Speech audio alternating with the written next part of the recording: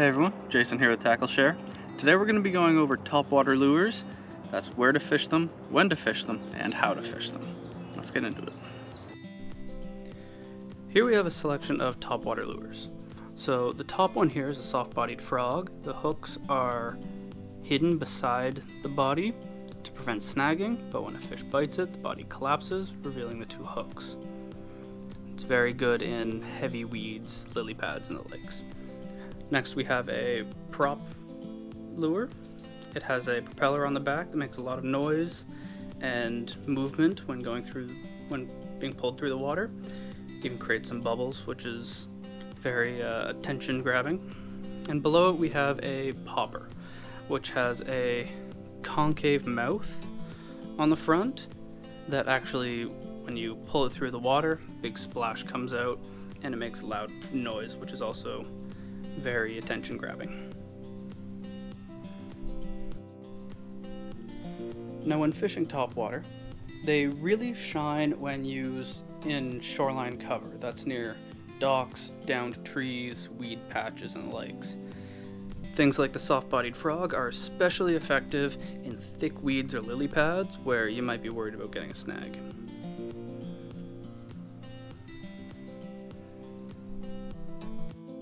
Topwater is best used on calm days like this when there's not too much wind or there's no wind, as when there's a heavy wind and the water has a heavy chop to it. Topwater lures tend to get lost in the waves and fish don't even really notice them. Now topwater lures can be fished any time of day. However, dawn and dusk, when the wind is really beginning to die down, are some of the best times to use them. And the midnight hours have proven especially active for topwater hits for all you night anglers out there. So when it comes to how to fish them, to fish a soft frog, you want just light little pops and twitches with your line and your rod. You don't want a steady retrieve, you don't want anything too fast. You're meant to be trying to mimic a injured frog trying to swim. That would be the most enticing for some fish. Sometimes, if you get a particularly active day or the fish are really aggressive that day, fishing these a little faster can help, but for the most part, you want to twitch them and then let them sit so that the fish has a chance to identify it and strike it when it's sitting still. Prop baits can be fished a couple different ways. The most basic is a straight retrieve, in which you cast it out and you pull it in, whether it's quick or slow.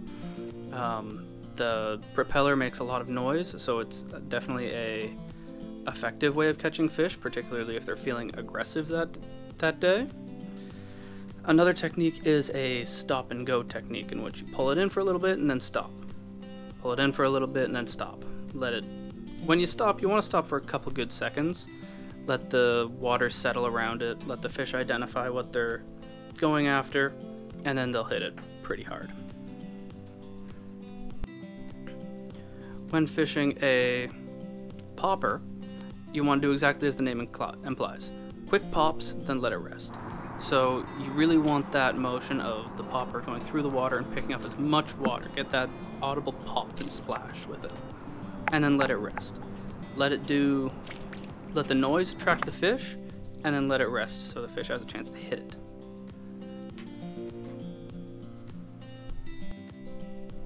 Many times when fishing topwater, anglers will see the lure start to move of a bass or a fish striking it, and they will instantly jerk away and try and set the hook too early, and the fish will have actually short striked it, which is the fish will have hit right behind the lure where they thought it was rather than where it is. Hence why these short stops are very important for letting the fish acquire its target and actually hit the lure. And then it's important to let the lure go down a little bit. Make sure it's in the fish's mouth before you try and set the hook really hard. That's it for this video. Don't forget the end of the month is coming up.